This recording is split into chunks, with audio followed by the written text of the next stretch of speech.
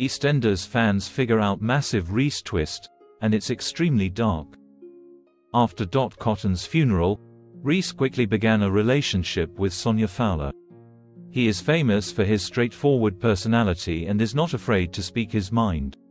However, recently, viewers of the BBC One drama began to have doubts about him. This week, Bianca Jackson discovered important information about Reiss and Sonia's IVF funding source. Reiss reportedly paid for treatment by stealing from his wife, Debbie, who was in a coma. Bianca follows Reiss to the nursing home and quickly confronts him about his actions. She argued that it was not right for Reiss to steal from Debbie, but Reiss defended that if Debbie could talk, she would accept that he and Sonia used the money to be parents.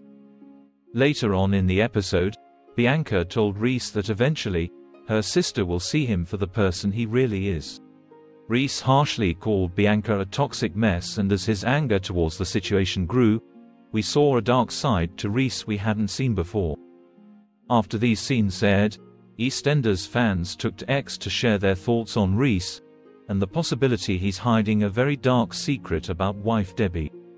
Is Reiss the reason Debbie is in a coma? Is he showing his true colors? One fan speculated. Echoing this, another EastEnders watcher said, "Imagine if Reiss physically lashed out at Debbie out of anger and that's why she's in her coma."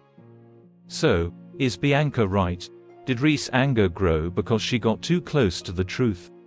Will Sonia end up in danger soon if the real Reiss did put Debbie in a coma? Các bạn vừa theo dõi một sản phẩm của OK Spoiler. Xin chào và hẹn gặp lại các bạn video tiếp theo.